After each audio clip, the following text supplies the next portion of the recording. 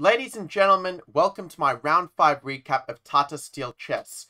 Now, this round was one with some very interesting games, not just in the Masters tournament, which saw some new leaders rise to the fore, but also in the Challengers tournament, where we saw a new player take a 1-point lead in the event, so make sure to watch the full video to enjoy that.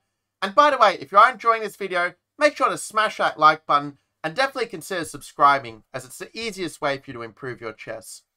With that being said, let's get into our first game. I'm going to skip past the game between Geary against Vidit. It was a Petrov defense, pretty boring to be quite frank, and yeah, it ended up being a draw in 33 moves from around this point. So I'm not going to spend a lot of time on it, or really any time on it. But it's to say that Vidit was able to keep his lead with this draw, but then he was joined in the lead by a couple of others. But those others did not include either of the players in our next game between Niels Grandelius against Magnus Carlsen. And actually, I'm going to show this game from Grandelius' perspective, because he actually was winning against Carlsen at one stage in this game. But let's see what happened. It was e4, c5, and a little bit surprisingly, Carlsen decided to play the Taimanov, which I think is not one of his normal systems. But I remember Grandelius was one of Carlsen's seconds in, I believe, the 2018 World Championship match against Caruana, where he prepared the Sveshnikov, so probably why I decided something a little bit different in this game. Also, keep in mind at this point, Grandelius was only on half a point out of 4, so obviously Carlsen was smelling blood, but so was Niels. And after a6, he went for not the old mainline of Queen d2 or the modern mainline of Queen f3, but he went for the move g4, following in a very similar spirit to his game against Richard Rapport from a round or two earlier, where he went for g4 on move 6. In fact, if Black plays move h6, it actually transfers back to the Grandelius Rapport game. But instead, Carlsen goes for a different approach. And he plays the move knight takes d4. And just goes for this very standard development b5, bishop b7. Just developing the queen side. And let's see how it played out. Castles, bishop b7, f3. And now we're actually in a position that's very much like the normal English attack. But the difference is in a normal English attack, you'd have moves like, let's say, knight f6 and sort of included. Like knight f6, king b1 included. Whereas here, the difference is knight f6 just runs into g5, and it's just a much worse version, right? When White has been able to play queen takes d4 in one go. Whereas if you compare it with the old main line, queen f2, d2, knight f6, and this old main line like b5, you can see the difference quite clearly that, you know, Black has spent White spent extra tempo playing queen d2 takes f4 as opposed to queen d1 takes f4. And so it means that extra tempo bishop e7 does allow Black to maintain the balance. And this was sort of the mainline theory about 10 years ago, but then people realized queen e2 is not really giving White an advantage, and so here White has managed to save a tempo of the queen. But Black's argument is also, well, I haven't played knight f6 either, so it means in turn you're not actually hitting anything when you play g5, right? So White plays move queen d2, just getting out of the way of any b4 and queen c2 mate sort of thing. Black goes bishop b4, again trying to extract some value out of the move order. Bishop to d4, and I think that Grandelius actually may have outprepared Carlsen a little bit at this point, because after g5, White has a very decent initiative. I mean, you're opening up the g file for the attack, where is the Black king going to go in this position? I mean, you can't take fg5 because bishop takes g7, right? So Carlsen plays h6 to force a trade. You know, if gf6, it helps the Black knight get active, and, you know, castles and this pawn might come under some pressure on f3 in some lines. So Grandelius takes gh6, knight h6, and plays a very direct move a3, leading to a great sharpening of the pace, actually. Because let's say you play some quiet move for Black, like, I don't know, bishop to f8, for instance, to try to defend the pawn from attack. Well, A, that's a very passive move, and B, even if White just plays some improving, like king b1 and just like h4, just slowly, you know, make progress on the queen side, or on the king side, rather. I mean, it's not obvious how Black is really coordinating the pieces. Yeah, you can go knight f7, but it's like, so what? Your king is still in the center, and your rooks are still disconnected, and White's position at the end of the day is just a lot more harmonious thanks to space advantage and so forth, and safer king. Realizing this, Carlsen decides to complicate the play with this little tactical melee of bishop takes a3. No, it's not a piece blunder. The idea is to go e5 and to win the piece back by hitting the bishop that's defending the knight. Grandelius in turn plays knight b5, and again showing very good preparation. And it would not surprise me at all if this was all prepared by Grandelius beforehand, because we have been following the Indians' first line for nearly every move. But here is where Carlsen maybe either mixed up some ideas or just got a little bit too optimistic. Probably the best way to play is to go knight to f7. Improve the worst placed piece is generally a good plan, yes or yes. And if white plays a move like h4, try and stop any knight g5 counterplay, or g5 fixing these pawns as a weakness, well, black can then play d5, and I think it's a much better version compared to the game. Guess the difference is if white now takes everything like king, bishop b5, king f8. Well, I mean, you've got moves like knight d6 at some stage, right? This is kind of a significant difference as well. And if white does go ed5, yeah, you go bishop d5, and, they can't take, obviously, because of mate, but otherwise, white's pawns are all very scattered here. White's king is also exposed, and that gives black, let's say, reasonable compensation in this case. Maybe white's still a tad better, but black should be able to hold. But the game went d5 instead, and it turns out this makes a very big difference, actually. Because after bishop f5 and king to f8, well, the difference here is that white is not forced to play like bishop a4, ed5 like we've seen before. In the game, Grandelius did play bishop to a4, but here, white has this extra option of playing queen to b4. And in the position where you had knight f7, h4, like queen b4 is like, so what, you're still dealing with this. But here the difference is you have the move queen b3, and I admit this is not at all easy to see from afar. But the point is that they can't play to d4 or d4 because of the pin. And if knight f7, like obviously you're not going to play h4 here, but you're just going to take the pawn, be up 2 pawns, and basically be winning. If they play like knight to d6, it turns out you even have a very beautiful move that is not necessary to win, but it's kind of cool that you have rook d3 with a point at knight b5. You have like d6, and you're able to discover the check on the king as well as the attack on the queen. But otherwise, you're in time to go rook c3 to fend off the c-file attack and basically just be up 2 pawns. So it's difficult, but if you see this, you probably end up beating Magnus Carlsen the way Esipenko crushed Carlsen in 2021 Tata Steel. And as to be said, that Carlsen's form in his Tata Steel has not been very good at all. It's sort of, I don't know where it's been because he's been feeling the pressure too much of trying to break 2-900, or if he's like still recovering from the match in against Nepo. But at the same time, we also should keep in mind that Carlsen did have a very slow start in 2018 Tata Steel as well, or 2019 Tata Steel after the match with Caruana. And he just went on winning streaks, won game after game after game, and just completely dominated. So I guess we can't rule out the possibility of this happening in this tournament as well, that he is still just getting warmed up, as it were. But yeah, it's a good example of the comparison method in terms of the difference between the immediate d5 versus the inclusion of these moves. It's subtle, but it's quite important. But instead, yeah, after bishop a4, now Carlsen started to outplay his opponent. Because now after d4, I mean, this structure really is unpleasant for the bishop. It fixes this pawn as a weakness. And so, I mean, black now is the one with the safer king, in fact, and with very good compensation. So knight f7, and yeah, now queen b4 is just a little bit of an empty shot. It's like, okay, I go king g8, and, what was the point of you playing the check? Like, all you've really done is just expose your queen to a b-file attack, right? So white goes rook d2, trying to overprotect this pawn. Black plays bishop a6, very nice move by Carlsen, trying to go bishop c4 maybe in some lines. For example, if queen a4, probably go bishop c4.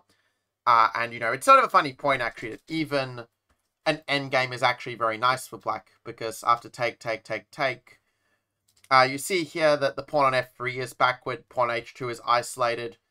And this bishop is just very, very passive, right? So it's very easy for black to, go for moves like rook h3, attacking the pawn, and knight g5, piling up the attack. Even ideas like knight d6, knight c4, and hitting a3 is also quite annoying. So it's a very nice example of strategic compensation by black here. But white goes for the move f4 instead, saying, I'm not afraid of rook b8, show me what you got. So this is what the game continued with, queen a4, bishop b5. And after doing a little bit of a repetition just to kind of toy with the opponent a little bit, at this point Carlsen did decide to make his push, as it were. And he played the move rook to h3. Apparently it could go bishop b2 first, but I think it kind of is similar in both cases. Well, after f takes e5, this was a good move by Grandelius to open up the f-file for an attack. And, well, white should probably play the move rook to f2. It's a kind of weird position because my supercomputer at first is saying that black is close to winning after rook b3. Very nice move, sacking the exchange to have the attack. But if you go deep enough, it starts to realize that actually the position is just 0-0-0 if white finds all the right moves. For example, like if they go bishop b3, just kind of move the queen back and forth and it doesn't really lead anywhere, right? Or if you go knight to g5, then white can sort of get in with the rooks with stuff like, rook g1 even. This kind of a very computer-like idea where you sort of give up a piece, but you sort of end up getting enough play for it somehow. With this very crazy idea of rook f6. And I admit this is very difficult to see in an actual game, but it's also quite a beautiful point, yeah, that rook c6 and, we win back the piece with this very beautiful tactic and basically are able to stay in the game as a result. Like king h7, you have a very nice move that, again, very difficult to see from afar, but queen b3 allows you to avoid losing that bishop to some, let's say, bishop a1, queen b1, for example, and yeah, it allows white to sort of get a worse ending that he can hold. But I think we can't really fault Grandiellis for not seeing all of this, because A, these are quite difficult engine lines, and B, he was probably already quite short on time.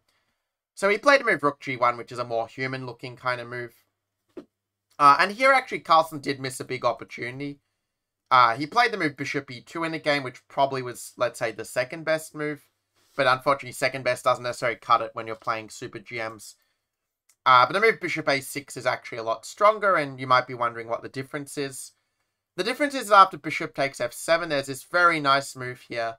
Not king takes f7, because then white has a very beautiful counterattack, rook dg2, and suddenly white is back in the game. Or at least he's not clearly losing at the very least.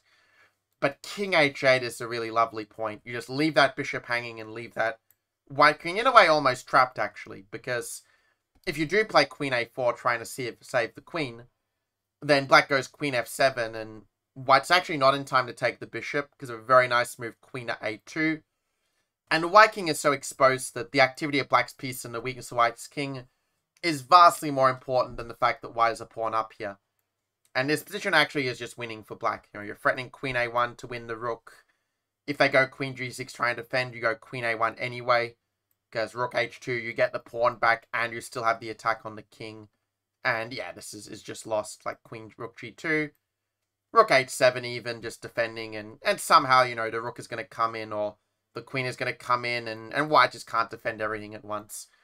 Okay, it's a slightly difficult line. I mean, seeing this whole king h8, and not playing automatic recapture is a very difficult thing to do from a human perspective.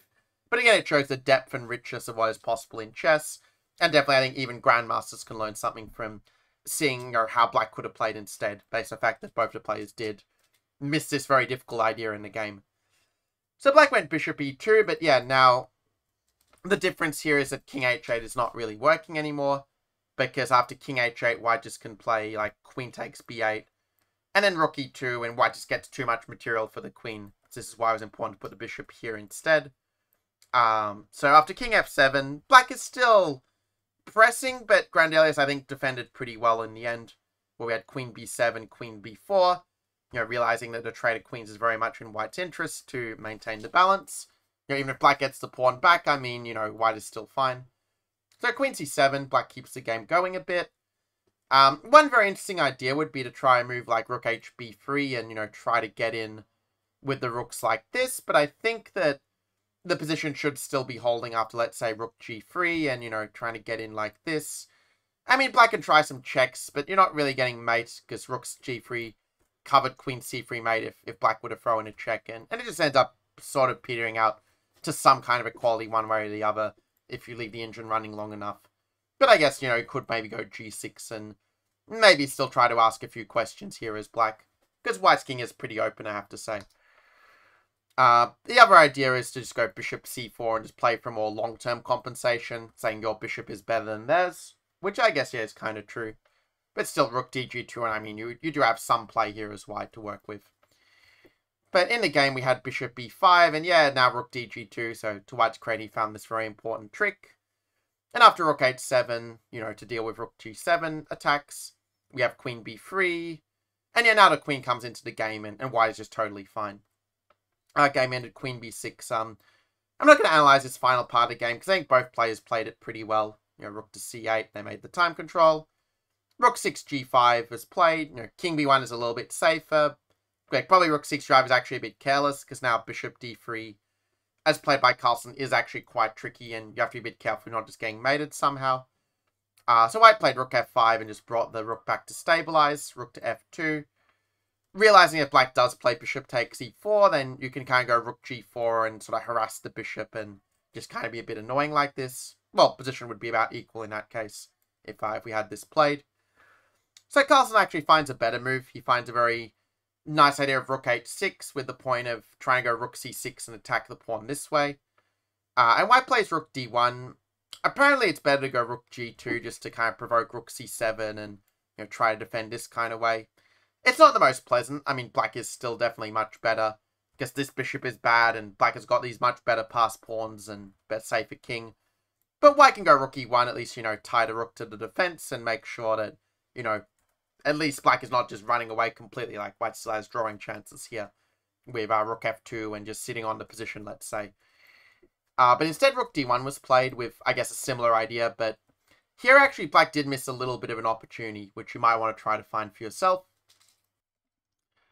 So in this position, what black could have done is, instead of move bishop e4 that was played in the game, which is kind of similar to rook fg2 note we saw before, but perhaps a worse version for black.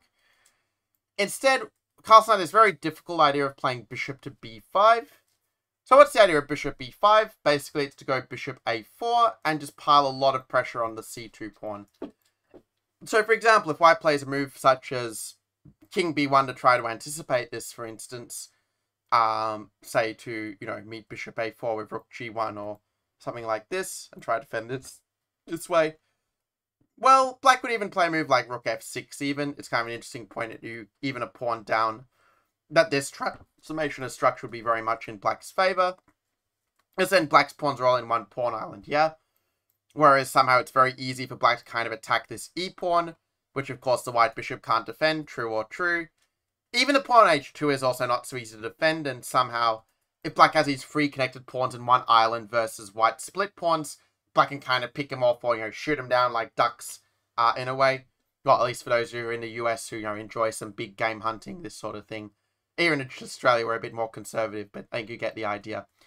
But yeah, I mean, if white doesn't take and he plays rook fd2, well, in that case, I mean, still bishop a4, and I mean, you can see that white is really tied up to these weaknesses. Like, if you go rook g1 trying to counterattack, they can go for moves like rook b6, and what you notice is that white just has too many weaknesses. Weak king, weak e4 pawn, weak c2, and white's just not in a good position to cover them all at once, simply. Like, if you move the king to c1, I mean, actually, it's a good question if they do play king c1. Yeah, you can just go rook cb8, and yeah, you've just got mate in that case. So it's pretty bad for white. So yeah, okay, black finds bishop e5. I think there's a very good chance that Carlsen would actually win this game. But somehow, yeah, these positions that Carlsen normally is able to squeeze blood out of a stone, somehow I guess he just wasn't feeling it today. Because he went bishop e4, like grabbing the pawn at the first opportunity, but now rook e4 follows, and suddenly, the rook is a bit passive and the bishop is kind of stuck. And that gives white the time to go d4 and kind of get out of the straitjacket in a sense.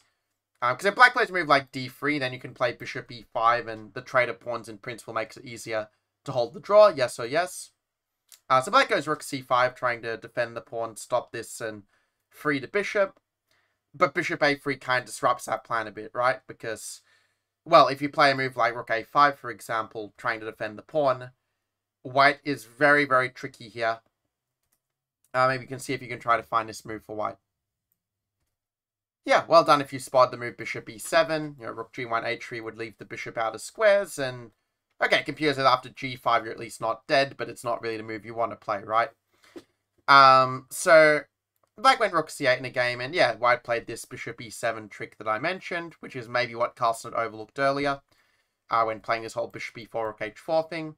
So h3, rook g2, and yeah, I mean, you force a trade of the pieces, but all the pawns are getting hoovered off, and it just becomes what I like to call an ironclad draw, like rook a8, cd3, and yeah, there's just equal material, rooks get traded, and yeah, draw is inevitable at this point. So yeah, this was a game I think was to be a bit disappointing, maybe for both sides, but I think especially for Magnus, because Carlsen was definitely winning at some point in this obstacle bishop ending, or at the very least he was clearly better, but he just, yeah, kind of took that pawn too quickly on e4 and allowed white to escape. So even though it was a draw, I think this was actually one of the more interesting games of the round, which is why I decided to spend maybe more time than usual actually going through it. There was also a long game between Esipenko and Caruana, where Esipenko played one of my favorite systems as a kid of G4 during the Shabalov-Shirov attack. But Caruana neutralized it pretty well, and, it looked like it was a kind of interesting game, like a bit of a full bloody fight, but it did ultimately end in a draw. I'm not going to analyze it, because if I analyze some of these games, it's just not going to be time to cover any of the Challengers games, and I do want to get to some of those at least. But this next game between Jordan and Van Fries against Mamadjarov looks kind of interesting. I mean, it's not every day that someone wins with a black piece at 2700 plus level, but that's exactly what Shark Mamadjarov did in this game. And he used one of his old favourites of the open variation of the Roy Lopez. Most top players, I like to go for Bishop E7 and some kind of Marshall in Carlsen style. Or they like to play Berlin, so without the move A6 thrown in. But Mamadjarov often goes his own way. He has a bit more of a dynamic, Azeri sharp style inspired by, Kasparov and so forth. And so Bishop B3, D5, you get active piece play, Bishop E6. Often your bishop will come to C5 or E7. In some lines, say Knight D7, you might end up playing Knight C5 instead and playing to, push in the center or eliminate the bishop. There are different ways, of course, in which you can play it to get a solid game as black, but it's more solidity based on activity, right? But Van Fries plays a very unusual move, like not Knight D2 or C3 or even the sidelines like Bishop B3 or Queen E2. But he plays A4, maybe in the hope of surprising Mamadjarov, but it looks like he was relatively well prepared, because he played the move B4. I think White's not in time to go A5 here and Bishop A4, because Knight C5 is going to cover it, yes or yes. So Van Fries goes back to the Bishop E3 idea, Bishop E7. Now he plays the move A5, a very sensible move, trying to go Bishop A4, but Castles gets out of it. And I'm pretty sure that both players probably had prepared this at home, like Queen D3, Knight C5, like these are all good moves by both sides. Black is anticipating some Knight D2 attacks, and in turn White is trading off his Dark Squared Prelate so that he can keep the pressure on D5. And you could play C3 or Knight BD2. White decided to go C3 first in the game. And that leads to a very interesting and sort of double-edged position, right? Because Black has the bishop pair and a bit of space, but White, is saying that Black's structure is a little bit disjointed on the queen side here. And so Black does need to find some sort of activity to kind of make it work. And the move he played Knight E7, I think, is very reasonable. You could also play G6, which is the computer suggestion, going some Queen E7 or Bishop F5 ideas, but perhaps with Rook FD8 and things in mind. But the move in the game is also perfectly fine. One good thing about Knight E7 is also in some lines you might be able to prepare C5 and get those pawns kind of united as such. So Shark plays BC3. Maybe I would go Bishop F5 first and then take, but I don't think it makes a big difference. Head take. And, yeah, I mean, Black goes Bishop A7. Again, not the absolute first choice of the engine, who likes to go Bishop F5 or Queen C8, but it's also playable. Knight D4 was played, Bishop to D7. White goes for Knight 2 to F3. Well, actually, there is a kind of a choice here, because I think that it would make some sense to play Bishop C2 and provoke G6, which is a little bit weakening. I suppose maybe Knight G6 is a candidate as well, but I like G6 better to kill the Bishop and Queen battery. But that's an interesting question of how you actually follow up. I mean, I guess you can go Queen E3 and try to get some attack going like this. But Black can also play, for example, C5 and Knight F5, and I mean, it's a position where Black definitely has his chances. But maybe White can claim some very small advantage just playing like Rook FE1, maybe going for C4 at some point. Which might be the reason why Computer wants to go C4 himself to open up the bishop. But okay, you are giving D4 to White's knight, so it's not like you're fully equalizing as Black. But I guess you get some reasonable kind of play to work with. I mean, it's playable at the very least. But that was probably the way in which White should play to fight for an advantage, and it might be the reason why some of Black's last moves were not absolutely the most precise. But after Van Fries' knight to F3, I kind of feel like Black is doing alright. At least in the game, it sort of felt like White was, maybe not playing it in the best way. Like, probably should just go Bishop C2 here just to get out of the way of that C4 fork. Van Fries thought he could do it with E6 instead. Which is a little bit of a tricky move, actually, because if Black were to take that pawn, say FE6, White would then have the move Knight G5, and, you're hitting this, and you also got, G6, Knight D6, so e6 is very tricky, but the problem with e6 is that black is not forced to take, right? So what can he do instead? Well, he could play c4 and kick the queen and bishop, for example, which is what the computer wants to do. And there's also the move bishop e8 that Shark played, where you just kind of leave the pawn just hanging in a sense. I mean, I guess white could go bishop c2 once again, and, you know, it's a weird structure where, in a certain sense, both sides kind of have pawns they probably wish were a bit further back. I guess it's sort of dynamic equilibrium is probably a fair assessment, at least after the very funny idea of bishop b8, which, it looks weird, but it does give the bishop a nice diagonal and defend the pawn, so there are positives to the weird bishop retreat. But instead, Van Vries, I think, kind of, you know, it's almost like he kind of jumped off the cliff but didn't have the parachute ready. And it's true, I do this all the time as an entrepreneur, but in chess, maybe it doesn't work quite as well.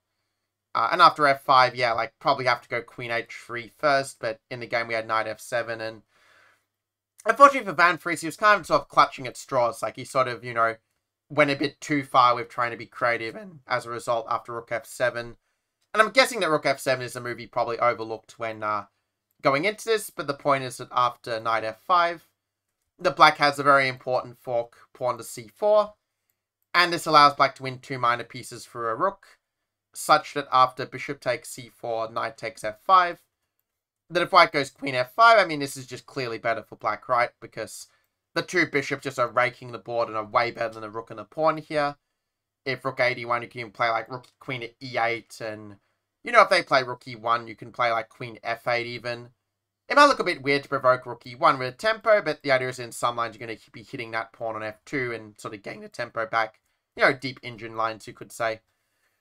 But again, when bishop takes a6 instead, and unfortunately after knight d6, white is kind of just lost, because, yeah, it might be a knight for a pawn for a bishop for a rook and a pawn, which might not seem as bad, but reality is that knight e4 is coming, and f2 and c3 and a5 are all weaknesses. The game concluded with queen to f3 and bishop c5 was played. It's not the entrance first line. You know, it thinks that knight e4 is a lot more to the point to go knight d2 or knight c3 in some lines, but bishop c5 still gives black a big advantage even so. You know, rook a5, and I mean, black does have, you know, a bishop and a knight for rook and pawn. But it's also true that when white's able to trade off black's remaining rook, it does give a bit more power to the remaining white rook in principle, yeah? It's sort of a well-known principle when you've got the rook against 2 minor pieces that your rook becomes more competitive against the 2 minor piece if you trade the rooks. Though, interesting enough, computer thinks that you should go h4 and kind of wait a move before trading for some reason beyond my comprehension. But in any case, after rook a5 in the game, yeah, he decided to do it this way and then play h4. But somehow it's just not quite as effective. For one thing, probably because just g6 kind of stops the pawn in its tracks, yeah? But Shark played the move h5 instead, just wanting to blockade and go for this. And I don't think it's quite as good, but it's not horrible by any means either. After g3, black did indeed play the move knight e8, which is, again, I think quite a thematic move in such positions. And here, white again, you know, actually found a very nice resource, which is probably the reason why this whole idea of knight e8 is, strategically, it's very good, but there's tactically a small flaw with it. Probably it's better to go queen c7 and defend the bishop and then play this idea. And that's probably going to get you a much better version of what happens in the game. So the difference is knight e8, white does have a little trick in the position to kind of hold.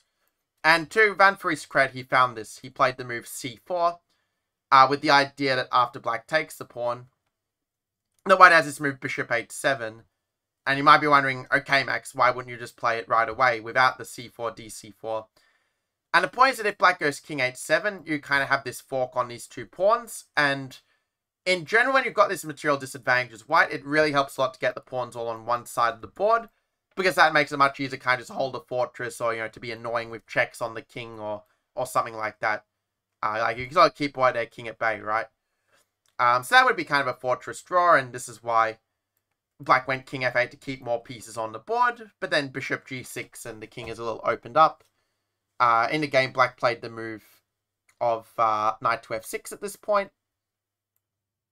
I think I accidentally paused the video there, but yeah, I just gotta say, yeah, this is definitely a fun game to look at, to see Mamadov win in this kind of dynamic fashion, even if he did miss some opportunities to, you know, win the game a bit faster, and perhaps let white back in the game at one point.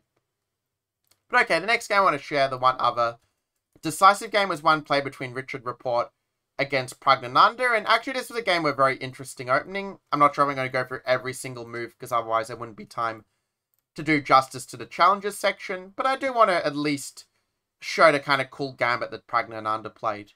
So after castle's a3, Black played the main line known as the Kramnik variation with pawn to d5.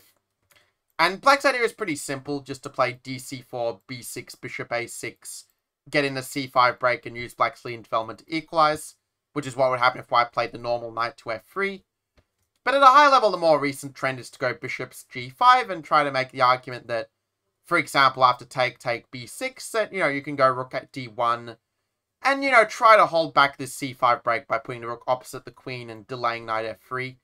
It doesn't necessarily lead to an advantage per se, but, for example, Carlsen has beaten Caruana in his line in Norway chess in the past, so it is a line that has some little bite to it as such. So perhaps this is why the computer therefore recommends playing the move c5 as Prague did in the game, where you sack the pawn, but you get this nice play in the center and a way to use your lead in development. And after all, White's extra pawn is double in a sense. So White goes queen g3. Black plays knight d7, trying to provoke b4, so, a5, and you can sort of rip apart the White queen side before White has developed any of his king side pieces. So White goes knight f3, getting his pieces out. And now e5, again, a move that, you have to be well prepared, obviously, to play this way as Black and sack a pawn. But if White does go knight e5, then, yeah, you're able to kind of go knight c5, knight e4, and, have some different tricks in the position based on Black's big lead in development. It's almost like Black wants that e-pawn out of the way to have the e-file to attack the king. Yes or yes. Also, a general point when White plays c4, you don't really want to castle long because it just is way too weak for your king. So White goes rook d1 instead, just keep up the tension. But rook d1 is actually probably a mistake. Even though Report won this game, I think he was struggling a little bit out of the opening. And so what should he do instead is a good question, and I think that a more practical move might be to play e3, try to get rid of his central pawn, and, if Black takes, maybe you can take with the bishop and control it that way. And then Black has a few options. I mean, you can go queen a5 and, play more for compensation, try not to let the White king out so easily. That would be a fun way to play it. Computer is saying 0, 0, 0 for all of these lines. Another more spicy approach is to play rook e8 and kind of bait White, if you like, into castling long and say that, okay, you are winning a pawn with ed4, but also your king is very open in the center. And so after something like, let's say, knight d4 or bishop d3, queen b6, position just ends up being just somehow equal, where, like, Black has enough activity against the king and with the pieces to be able to maintain the balance, as it were. So quite fun positions. Definitely could have a lot of fun analyzing them yourself for sure. There are other moves like b4, but I'm not as big a fan of them personally. But yeah, rook d1 was played, and I think that this is as a problem that you leave the king in the center just a bit too long. And after rook e8, there's suddenly the question of how you're going to defend c5, right? And after b4, a5, suddenly Black is quite significantly better, I think. White went knight d2, trying to, bring the queen to the defense if needed, and also make sure e4 isn't coming with tempo in some lines. But after takes, I think that this is actually a somewhat critical position, and here I think Pragnananda's move maybe lost the thread and was a little bit too prophylactic. I think the move that Black should probably play is just play e4 and just go for the throat, right? Because if White goes e3, for example, then, I mean, after d3, just look at this bishop and the rook. How are these pieces getting into the game?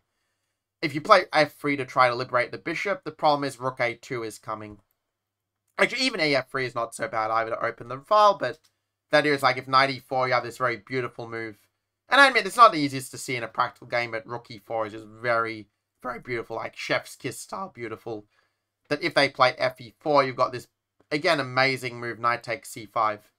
And if pawn takes, queen a5 is mate, but if they don't take, well, say bishop f6, like, you're just killing him like queen c3 or knight e4, and very Morphy-esque the way in which Black is just playing the attack in such a way.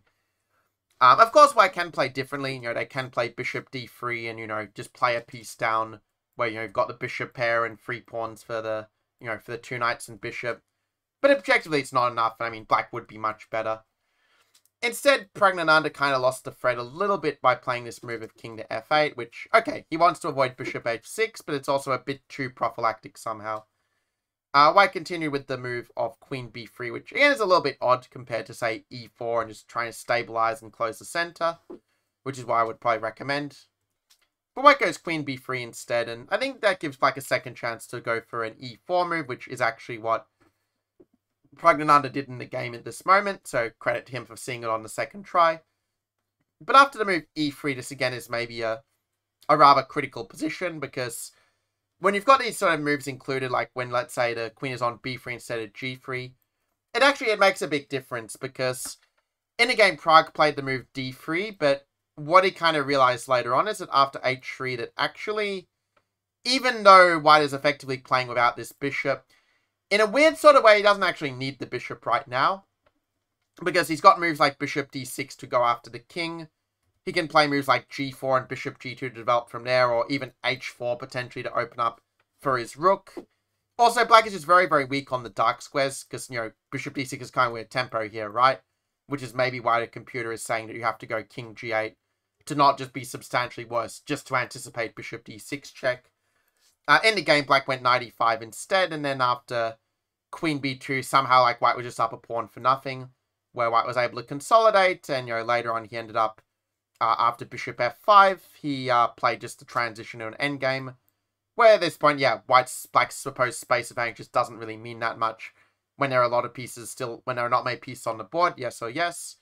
And, you know, in the end, white just coordinated the pieces, like, brought the king up, and, yeah, white was just winning.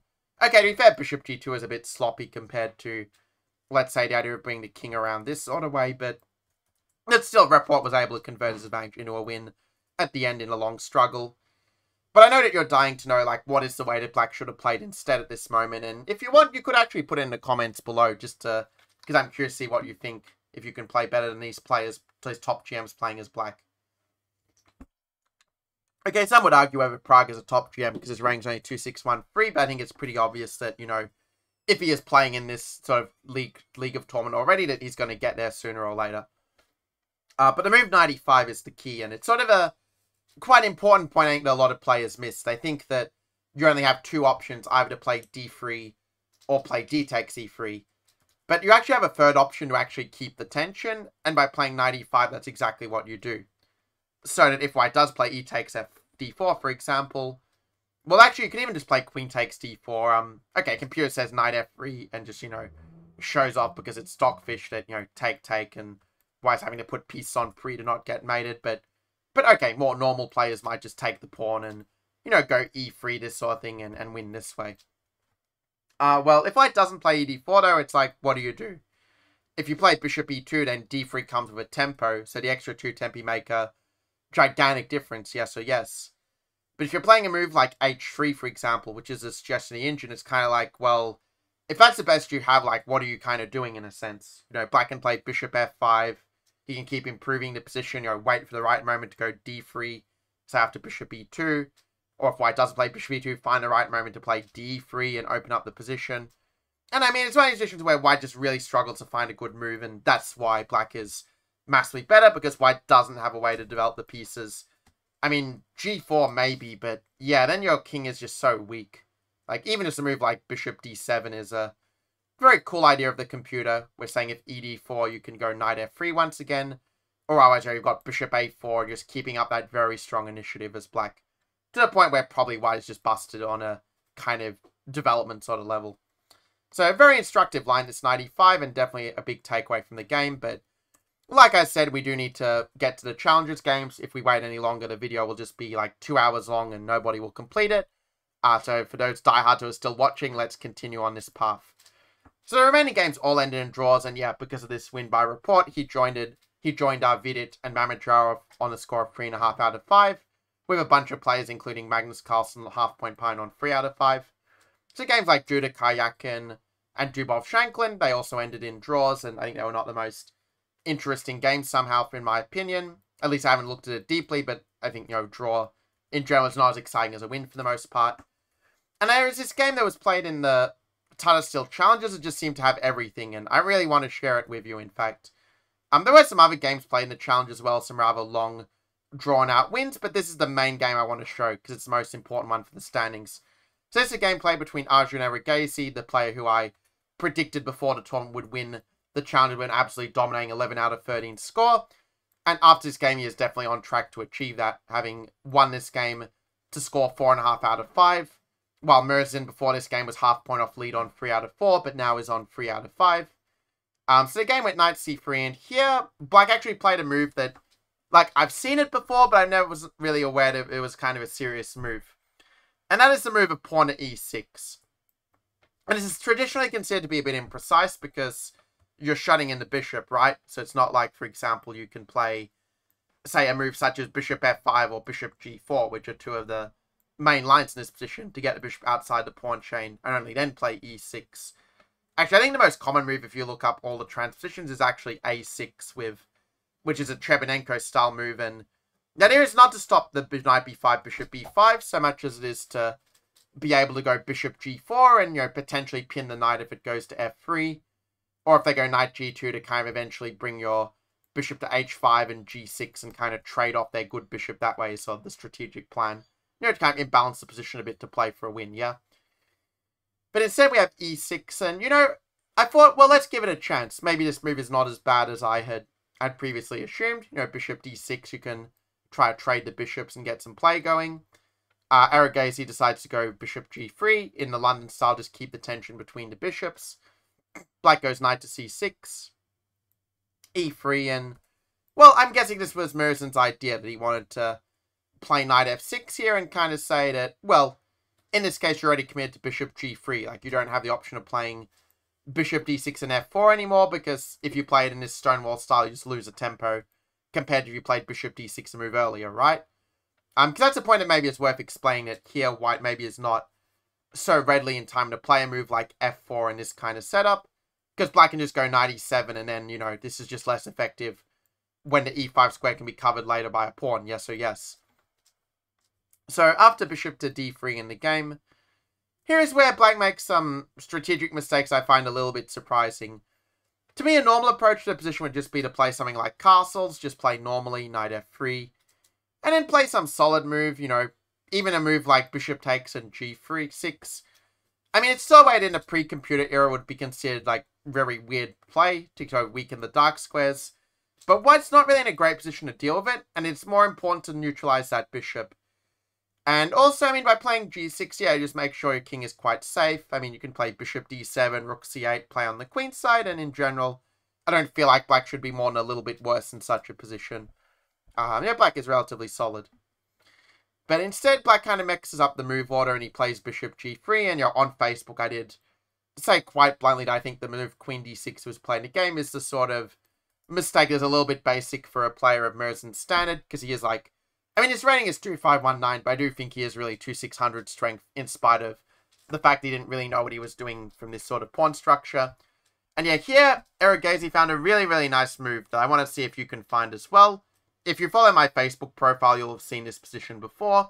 But if not, I think it'll be a fun little puzzle. So, can you find the move that white played in this case?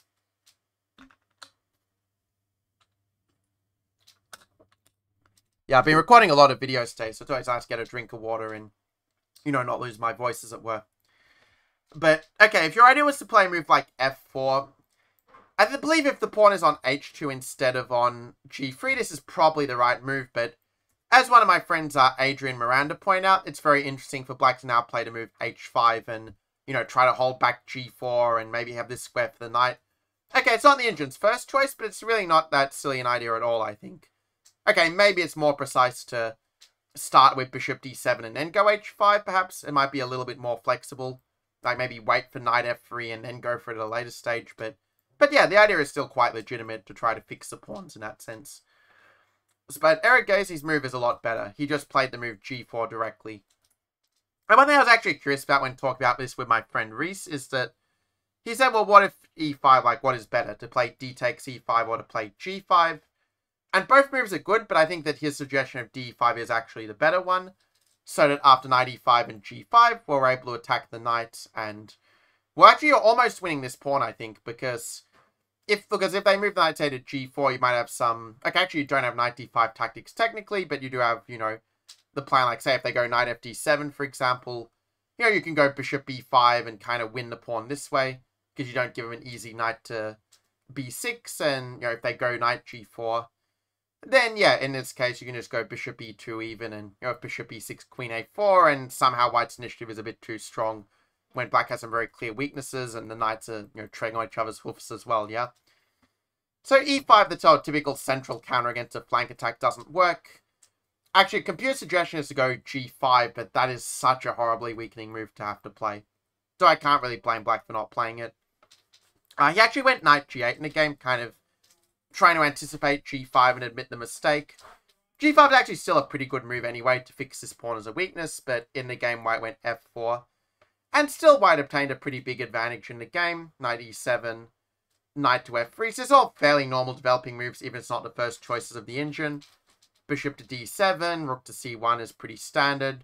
Again, a3 is maybe a tad more to the point to try to go knight b5 and not allow queen b4 check, but this is a very minor point. f6 was played. White played the move g5 to try to create some weaknesses. After castle's long, white played a move knight to b5. Okay, allowing a queen b4 check, but it's not a big deal. Just king f2 is played. Realizing that black does take the pawn, it's actually kind of suicidal because of a little trick where we can go rook c2. Queen has to go to b4, it's the only safe square. a3, luring the queen away so that we can go knight d6. And ultimately just win the exchange with knight f7, yeah. So, actually it turns out queen b1 first is even better. Threaten the mate and then play knight f7, and yeah, that's an even bigger advantage for white. In fact, just completely winning, it turns out. So since black can't actually take pawn on b2, we can confirm it was very well calculated by white. After king b8, a3, I mean, at this point, white is basically just winning. But somehow he lost the thread a little bit later in the game, in fact. I think it could be quite instructive to go for this game in full. I think there are a lot of learning points that even strong players can take away from it. So knight c3, black plays rook df8, and I think that this is a position where, maybe not quite at this point. I mean, knight a4 I think is a thematic move to maneuver knight to c5. I mean, that is the typical way, to attack the weaknesses, to attack the king. So all very, very natural so far. Black played a move bishop to c8 at this point. And yeah, at this point, I'm not so sure about the move b5 that was played in the game. Because when you play b5, you're giving this a5 and c4, and it's not so easy to break through. Whereas, let's say if black goes b6 by comparison, then yeah, your this weakens some squares quite clearly. So I think in this position, if I was playing white, I would probably... I mean, technically the computer says you can get away with a bishop h7 pawn grab, but it strikes me as a little bit impractical to play this way. I think a more natural move is just to go queen to d2 and just develop the pieces. And, sometimes it's good just to leave black stewing in his own juices, right? Let them trying to lash out with a move like e5 that is actually just a weakening move in reality. Or let them play some move like b6, and kind of weaken the c-file and give you a easy plan of attacking the weak knight on c6. This way, you don't have to do all the hard work yourself. Sometimes you can let them, beat themselves up a little bit when they're in a bad position, right? Sometimes putting yourself in the opponent's shoes, or as Eminem once said, walk a mile in the opponent's shoes, can allow you to get an easier win than if you try to force it all yourself. Yes or yes. So in the game, white plays the move b5. We have knight to a5, and yeah, now white is drifting a little bit. I mean, king g1 is not really, I think, moving in the right direction somehow. For example, if black plays h6 and just forces a trade of pawns in some way, I think that black is getting very decent counterplay with moves like rook g8 and maybe even knight f5 at some stage, and I don't really see white being better when these pawns are becoming a little bit of a target all of a sudden. So this would, yeah, white has lost a little bit of control somehow, but somehow black's next moves were not the most precise either. Where after knight f5, I mean, this is a fine move here. And okay, he gets a similar structure in a game with h5. Again, probably h6 is a better way to go about it because, well, white plays gf6, and maybe it's not the top line, but even here you can kind of see that, well, I was going to say the pawn h5 is weaker than on h6, but now that I think about it, it's probably not true. So yeah, gf6 is a little bit of a weird move to, to give black the g-file. I think probably just rook c3 and maybe trading the knight. It's kind of a weird position. It's hard to make a lot of progress, but maybe this is the right way to play it. To build up a bit more slowly, as it were. But anyway, the game went gf6, knight h4, and at this point I think black is just doing fine, to be honest. Take. Rook f8 is a good move, just get counterplay down that g-file against the king, and, well, we can see by contrast that white's queenside play has just completely gone to a dead end. And I think, yeah, a move like rook g7 would be one decent plan. Knight c4 is a very creative move by Merson, actually, realizing that if white does accept the pawn sack, it actually Well, actually, it's not a real pawn sack for tactical reasons. That if rook c4, actually, black can play a very nice move. Rook takes g2, and then queen d5 to win back the material. And, well, clearly the white king is way too exposed in a position like this, true or true. So, instead of that, white plays queen f2, just keeping the position as it were. But we also see white is losing the thread a little bit. I mean, you should probably go knight e4 and try to, you know, just blockade and keep some sort of control. But after queen f2, yeah, now it's not so easy. And I think if black even just plays a move like rook g7 and just, you know, goes rook g8, even a move like e5, just rip open the position for the bishop and the queen, I think that black is actually much better. So this is a very up and down game. Like, either side could definitely have won this, but somehow, yeah, it went Eragazi's way after some mistakes. Okay, even after b6, black is probably still doing okay, but in a long struggle, somehow white was able to outplay his opponent. I'm guessing maybe the time trouble is also a factor. So queen d5. White plays a move a4 to hold back b5, I'm guessing, but it is true that maybe f5 is what the computer wants to do, where you sack the pawn but try to weaken their structure. So black realizes that and stops this with f5, so now black still has got some pressure. But yeah, some of the next moves were a little bit weird. I mean, probably just a simple rook c8, just defending the pawn would keep a very nice advantage. You know, if white does play rook h5, maybe this is what black wanted to avoid, but actually after takes, black has a very important move, queen a5, which, okay, it's easy to miss this, but you are taking, so you're not worrying about back rank mate anymore. You've also got ideas you can take this pawn or go queen e1, for example. Like, this is why queen to f7 doesn't work, because you've got queen f1 or queen e1 and you've got mate, which is kind of an important point. But if white goes queen h7, then yeah, you can take this pawn and they don't have queen e6, which is an important little comparison point. Anyway, the game went queen e4. White went rook h3, we had h4, and okay, still position is balanced, but somehow it just slipped through black's fingers a little bit. Like here, yeah, you probably have to play rook h7, which is not the most obvious move in the world to play, but it's kind of an important one to make sure there's no back rank, no queen b7 mate at some point. A little prophylaxis, as it were. Black goes rook g4 instead, and now the difference is queen f3. A very nice move by white. Using the fact that black would like to move the queen, but he has to contend with queen b7 mate ideas as such. And unfortunately, the move queen d5 is probably just not enough. I mean, okay, the ending here is not great either, because white is a pawn up, and, well, you're not really crashing through on the king side, right? Like, rook h8, rook c2 keeps control pretty nicely. If h3, just g3 again blocks it all up. But still, I mean, after queen d5, this is an even worse version, actually. After take, rook c2, like, all of these pawns are very weak. Even the king is quite weak because of the fawn pawn. Like, you have to constantly watch out for back rank mates as black. So that's probably why black played rook c8, but now the ending is just a win. And it's not like it'll take time, but it's a win eventually. So, computer is saying that g3 is the fastest way, you know, just kind of trade and just get the rook into the position by force. But, okay, the move in the game, rook h1, is also winning, where white decides to shuffle a little bit, kind of, I guess, gain a little time on the clock, maybe readjust. And it doesn't really spoil anything, admittedly, to do this, but, okay, at this point, white does make his push. And he plays the move a5 in this position. And the idea of a5, okay, it's not the top line of the engine, but it still does work. The idea is that after ba5, rook a1, again, you're managing to open up this queen side and attack on a different front.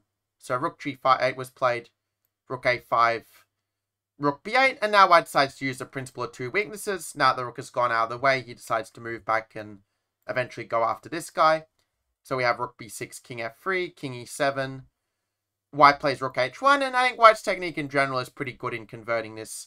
Where, you know, the move g3 is, I think, a lot more precise technically speaking.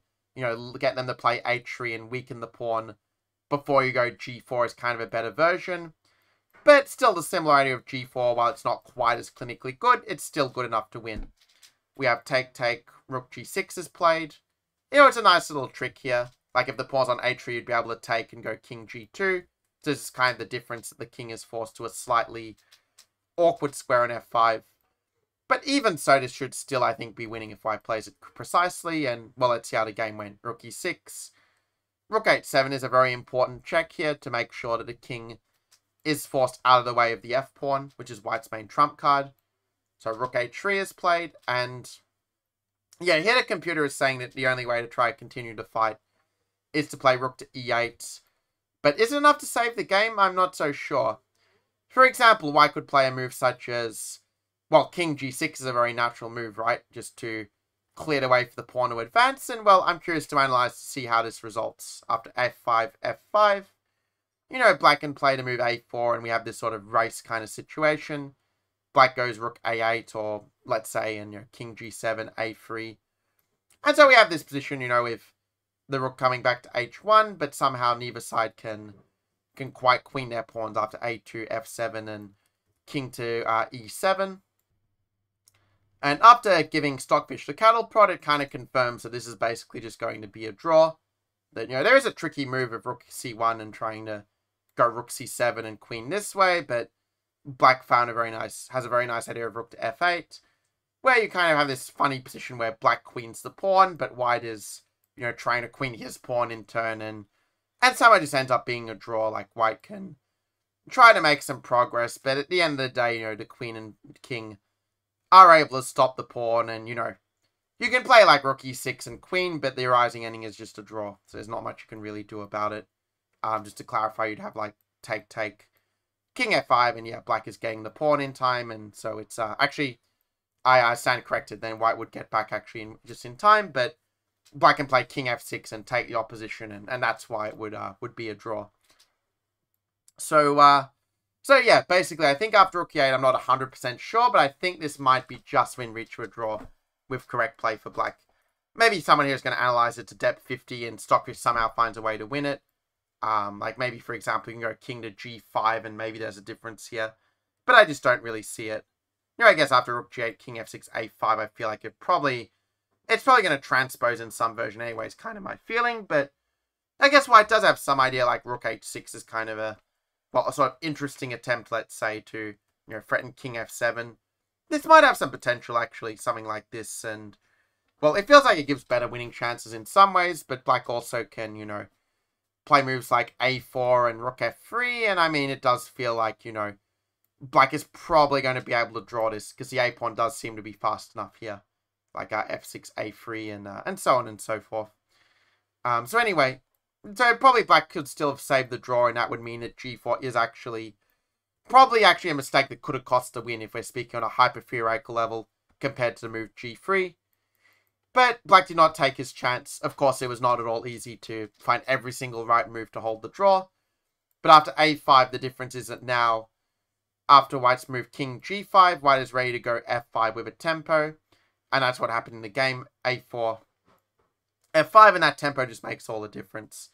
Rook e4, white goes rook h6, very important move, so that the rook can get behind the passed pawn, and then it turns after rook d7. Because in the other lines, like normally in a position like this, like black would be in time, let's say, to, I don't know, to take this pawn. Like the pawn might have moved forward and more forward, and it would just be a trade. But because black lost some time playing like a5 and not, you know, playing like rook e8 to kind of keep white tied up, the result is that now white is just winning. Where it's kind of like Lucina, but with these pawns on the board, right? So king f6, king d7, king f7, making sure to shoulder the king. King d6, f6, this is how the game went. King f8, and now it's just, yeah, simple. Get the Lucina on the board. So rook a7, king d8, rook a6, king d7, and yeah, Aragazi came up with a nice move of rook to h6. And okay, there are many winning ideas, but the plan of going to rook to g8 and clearing away for king g7 and queening is pretty straightforward, yeah. And after rook g5, rook h7, there's also no good defense for that matter to rook g7 and king g8, which is even simpler than the winning method I mentioned, and so black just resigned here. So very nice game, and I think it was worth it to, you know, rather than covering a lot of games very superficially, to actually dive deep into and really extract all of the valuable lessons that we could, because I think that's an important part of going from a 2000 level to a 200 plus level, to upgrade the depth of your analysis. So it's not just like, oh, computer says this is better, let's move on, but to really understand what we need to see and appreciate to find those better moves, true or true. And yeah, if you really enjoyed this video, yeah, do make sure to reach out to me via a DM on Messenger. You know, I put the link in the description as well, so that you can easily connect with me, especially if you're rated like 1900 plus or 2000 plus. Well, I'd love to help you get to that chess master level a lot more quickly, so that you're spending 20% of your time getting 80% of the results instead of 80% of the time getting 20% of the results, which is what most people are doing. And that sucks. It's very frustrating, and in that case, you normally will give up on chess or your improvement if your progress is too slow. do it the fast way, and you're not just going to improve a lot faster, but you're just going to stick with it a lot longer, because it's much more fun to win and to improve fast than it is to just take forever and feel like you're, treading water and just not getting anywhere, like running your wheels, right? So if you're sick of running your wheels and you're ready to do the 20% of chess things to get 8% results, shoot me a DM on Messenger with the link below. It's in the description and should also be a pinned comment as well. And on that note, I will see you guys in the next video. Take care, everyone.